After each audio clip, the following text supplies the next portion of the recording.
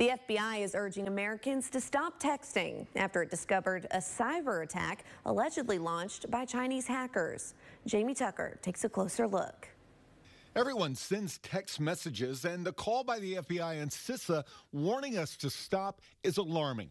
But there are some details you should know. We hear the term encrypted or encryption all the time. It means that the messages and phone calls are scrambled so that the only people who can understand or see them is the person sending it and receiving it. If you have an iPhone and you text another iPhone user, you're doing it through Apple's iMessage, which is encrypted and safe. Texts between Android users over Google messaging are also encrypted and safe to send.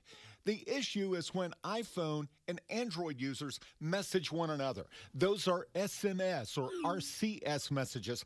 They are not encrypted and are vulnerable to being intercepted by third parties such as Chinese hackers.